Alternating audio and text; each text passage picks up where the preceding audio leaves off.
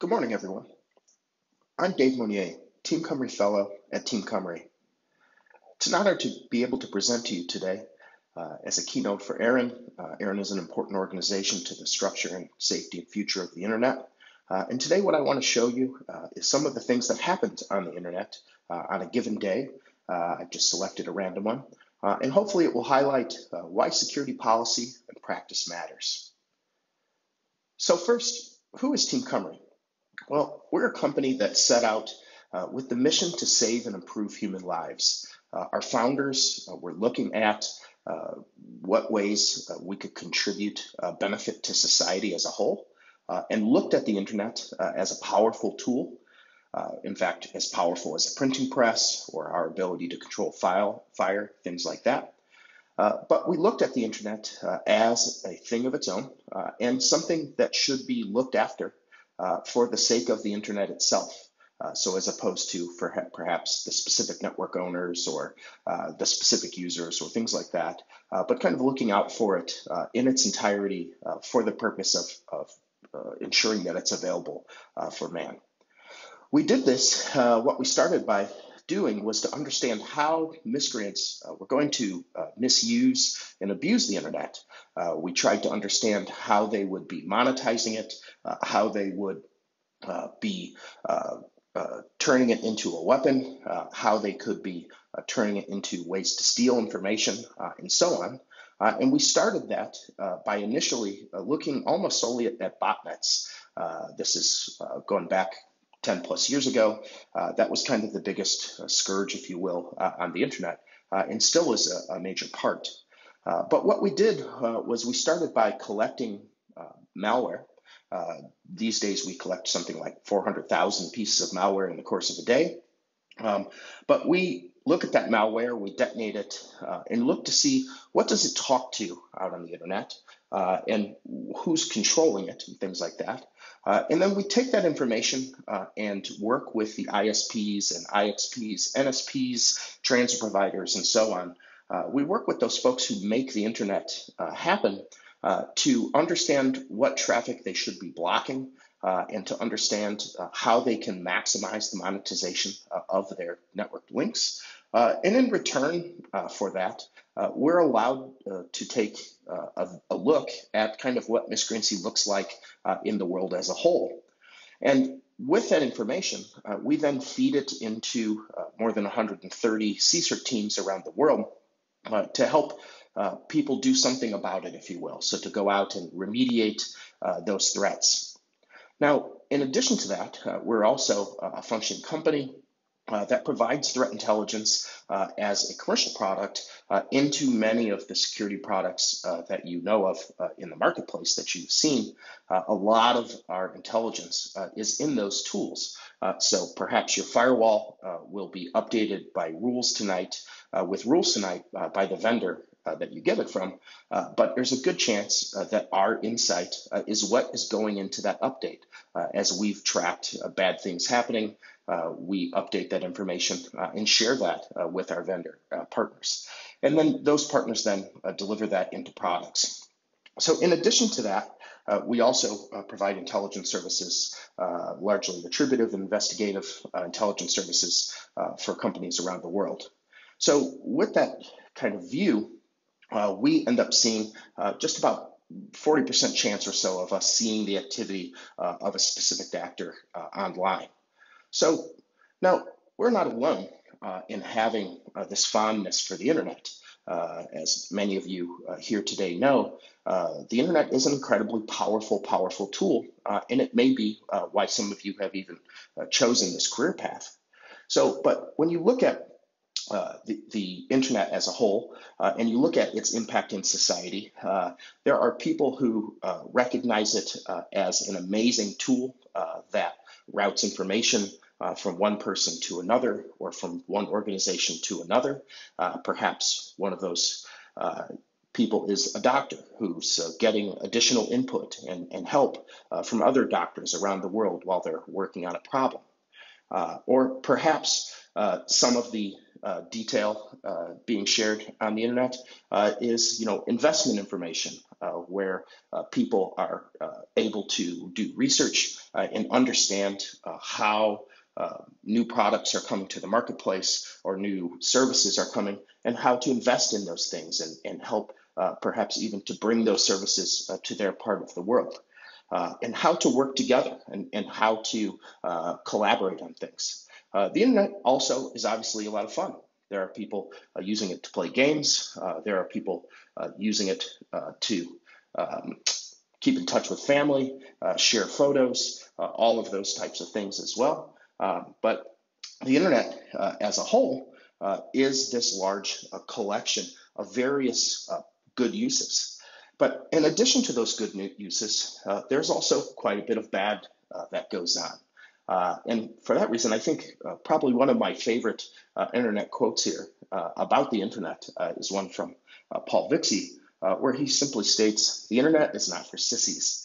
And while Paul is likely referring to someone's feelings or whatnot while they're chatting about it, what hopefully I'm going to be able to show you today is it's also can be a somewhat dangerous place, and something that we need to keep that in mind as we make use of it. So let's take a close look at occurrences and activities on the internet on just a random day. And for the sake of this presentation today, the random day that I selected was the 23rd of March, just a few weeks ago, 2021. And I wanted to highlight and show you all of the things that we were able to see happen on the internet on that day. So for starters, on that day, the SolarWinds hack was in the news. I'm sure all of you saw that information when it was in the press. The hack was effectively a supply chain attack. Someone had gained access to SolarWinds company infrastructure, had found a way to attack and insert malware into a supply chain. And when all of the people in the world had their ARIN instances updated, they incorporated this malicious bit of code that allowed a remote actor to gain access to it. This was a big story. It was attributed back to the Russian Federation, believed to be actors from there operating on behalf of the government there. And it was a big deal. Also on that day, there was a fresh detail about a Microsoft Exchange hack that was happening. It was believed to involve 30,000 or so Exchange servers that had been attacked by a zero-day vulnerability on the internet that were internet-facing Exchange servers. If you're not familiar with Microsoft Exchange, it's the mail server system written by Microsoft. And this was also really big. This was a big deal as well. And in this case, it was attributed back to likely Chinese actors, again, supposedly acting on behalf of the country there, on behalf of the government's interests. But those two specific key details, while exciting and while very, very intriguing, in particular, as you look at them as they tie together the ideas of nation-state actors and criminal activities, those are really exciting things. But they were just some of the small things actually happening on the internet that day. And there is actually kind of a constant background miscreancy that's happening on the internet 24 hours a day, 7 days a week. And what seems to be happening is, in most part, many of us are becoming somewhat immune and unresponsive and unreceptive to kind of the overall stuff that's happening on the internet. And instead, we seem to find ourselves largely responding only to those things that are a really big deal. And these types of news articles are kind of helping to feed that.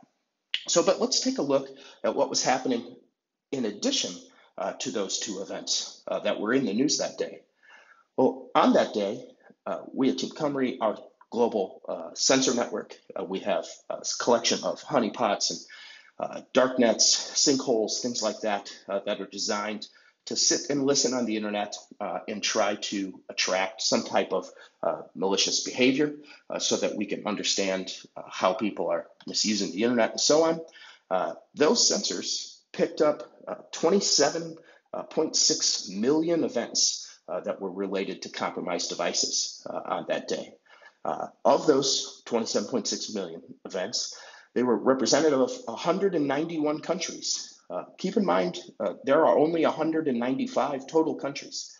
So we're talking about misbehaviors recorded and documented, if you will, that originate from essentially every country in the world. Of those, 3.6 million of them were just specifically bots. And what a bot is it's a piece of code that gets executed on a system, sometimes directly as a file, perhaps a download executable, or perhaps a malicious payload in the form of a PDF or a document, office document, spreadsheet, things like that. And once infected, those devices then check in with a mothership that gives them instructions on what to do next. Sometimes those instructions are to attack people. Sometimes those instructions are to steal information. Sometimes the information being asked to be stolen is local from a file system, perhaps documents of a specific type, or sometimes the information that is instructed to the bots to steal is login details that is used to get in access to other systems, perhaps banking details, things like that. But overall, those 3.6 million bots, there was no statistic in the news that day because there was an uncalculable amount of information that was likely stolen. And to give you an idea what that looks like, let's take a look at this PonyLoader botnet. So PonyLoader is a for-hire platform operated by miscreants, believed to be somewhere in Eastern Europe. It has multiple functions. It's able to act as both an information stealer and exfiltrator. So it can be trained to look for specific files to exfiltrate. It can be trained to look for specific website credentials to exfiltrate. But that information goes back to these command and control servers. So what you're seeing here is our observation of some specific command and control servers found to be used as the communication hub for three specific PonyLoader instances.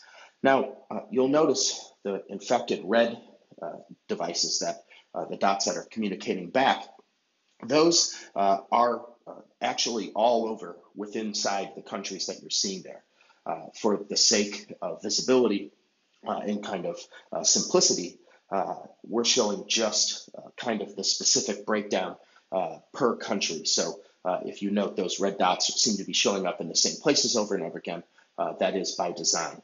Now, in the case of the C2s, those are showing what network pop that they're coming out to the internet at. So that's why you see the breakdown that way. So one of the things, though, that's very, very worth note is if you note how little time has actually passed here running through. So we have it sped up, obviously faster than real time. But you can see in just a few minutes of time that has passed, there have actually been many connections from the bot devices themselves talking to the command and control servers. And this is happening 24 hours a day, 7 days a week. Now, PonyLoader, if you haven't heard of it in the past, it is a for-hire program. That's why it's called Loader. And there are other miscreant operations that happen together in relation with PonyLoader. So, for example, various types of click fraud or pay to install types of services are sold via PonyLoader. PonyLoader management, they will also sometimes lease out specific nodes for people to use in their DDoS efforts or in their own or other botnet efforts. Perhaps you could think of it as a DIY business for these folks, because that is essentially how they run it. So now that's just one example. Let's take another look at, or let's take a look at another one.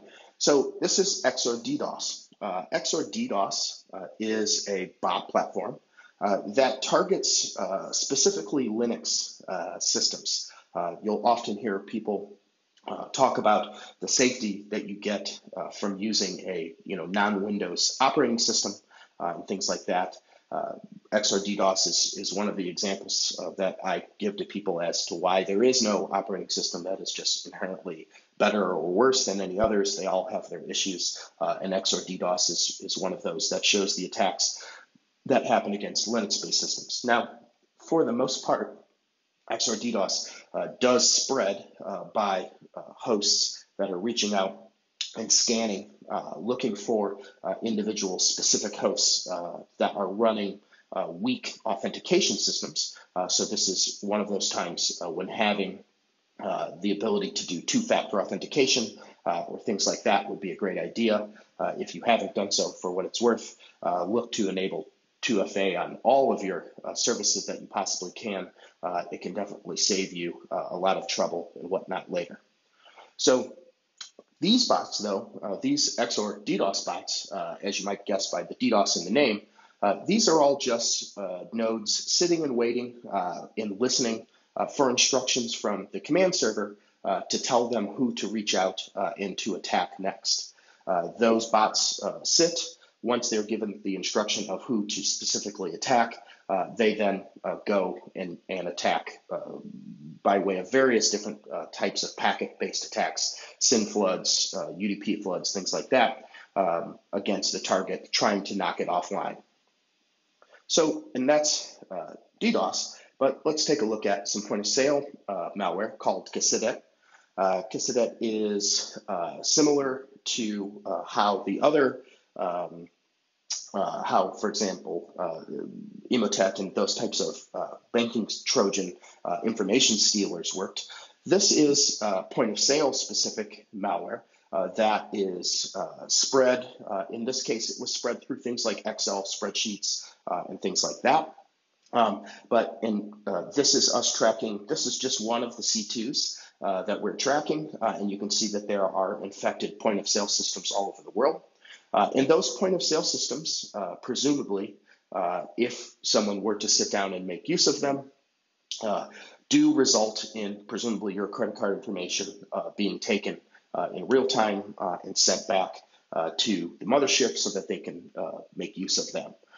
Now, this botnet functions in real time, so as things are taken off of the individual point-of-sale system, sometimes there are temporary use numbers and things like that to try to thwart the ability from account information to be stolen. But in the case of Keynote, when people would go to use it, they can get that temporary number sent in real time back to miscreant, who then maybe also then uses it in near real time as well. So the fact that the internet is keeping these hosts talking and so quickly enables for what you could think of as essentially real-time crime that's going on. So there are really no specific systems that are safe from those things, and not a lot has actually changed. So if you've followed in the news, earlier this year, there was a large takedown for Cridex or Emotet. This is a video showing just how big that network was. This is an older video. This botnet had been taken down, but this is showing it kind of what it looks like in its heyday. And this is a tracking of 5 specific C2s that were out in the wild, and the scope of infection for those hosts. Now, in this case, I did go ahead and diversify the dots so you can actually see or get a better idea of what cities and places like that where the connections are coming from. But as you can see from this is almost 6 years ago, there's not a lot has actually changed. this information, this type of pursuit of information, if you will, or information stealing has been going on for a long time. And there may or may not be, any end in sight, but there certainly won't be without our participation and without all of us trying to do our best to put an end to these types of misuses of the internet. So to give you an idea of what all of those 26 million events look like, this is a display of all of the individual events as they were identified in the course of the 24 hours. And what you're seeing here is basically everywhere where there are people on Earth making use of the internet, it seems that essentially there are hosts there that are infected and that are taking advantage of the internet to be used for miscreant and malicious operations. And as you can see, there's really no safe corners of the internet. There's essentially, no network that's left untouched. And there are hosts scanning, prodding, poking, looking for access to systems constantly, 24 hours a day, 7 days a week. And so even while we've been here presenting today, and while we've been here talking today, that end effect is that while we've been sitting here, our phones have been scanned, our laptops have been scanned, our servers have been scanned, and so on. And that is kind of the state of the internet in the course of the day. Now, it shouldn't be thought of only as a miscreant or bad guy effort as well. There have been instances, and in fact, we have a visualization of one where a country was upset. So there's a website called greatfire.org that tracks government-operated censorship of the internet from within China. And this, again, though quite dated, it shows how quickly people can weaponize the internet. So this was a distributed denial of service attack that was going to take down this website, greatfire.org. Now, in our case, also, by the way, note how slowly time is moving at the top here. So this is how aggressive the DDoS attack was. And it's believed that this attack was conducted in response for some critical press that was shared on that specific website related to the government censoring other people's use of the internet within China. But you can see just how massive their attack footprint was used for this. And what they did was they had figured out a way to leverage DNS, the service, as a way to facilitate this attack. So what you're seeing are hosts that had all been redirected via DNS. They had all been redirected en masse towards greatfire.org. Now, in our case, though you see how much of this continuous traffic and attack that you see there, this is only a visualization of less than 3% of the actual attack traffic. We saw considerably more of it, but at some point, data at that point starts to get kind of hard to visualize. So some of you may be asking yourself, what does this matter? What exactly does botnets and people misusing the internet, on a constant, everyday basis, what does that matter? It's just packets, it's just data, it's just information, it's just accounts. We can make new accounts. Well, the video you're seeing right now is what I'll present to you as why these things matter. So this is a home in Evansville, Indiana, that was identified as the source of a threat of a bombing that would happen on July 4th, a few years ago. And local law enforcement there in Evansville, Indiana, was able to identify, by way of the assistance of some website administrators, they were able to identify the source of the attack, of where this threat had come from. So they, in conjunction with county and state officials, conducted a raid on the home, At the very beginning, when you saw them smashing through the glass of the door, they immediately followed that with a flashbang that went into the room. And as they charged in, as you saw, there's a child there and some other folks. So it turns out this home is occupied by a 68-year-old grandmother who had her grandchildren present with her. And though she herself was not a big user of the internet, she did have internet service for the family because, as we saw earlier, the internet is an important thing to society as a whole. So even grandmothers have internet access.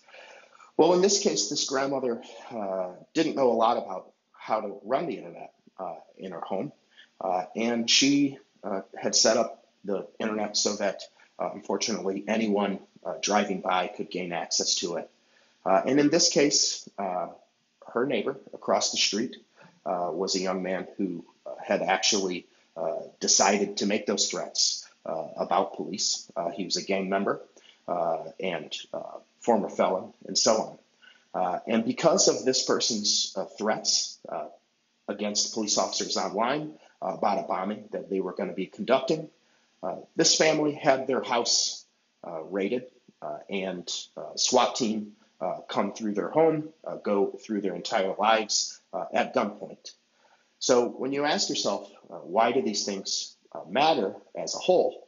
Well, ask yourself, what if this was your grandmother? And what if these was something that happened to your family?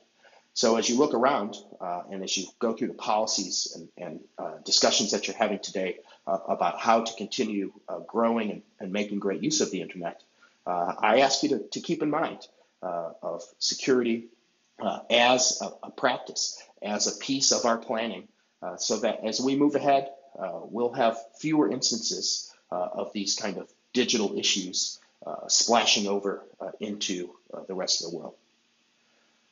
So that's all I have. I thank you very much for your time, and I hope you got something insightful from this talk today, and I hope you enjoy the rest of the conference. Thank you.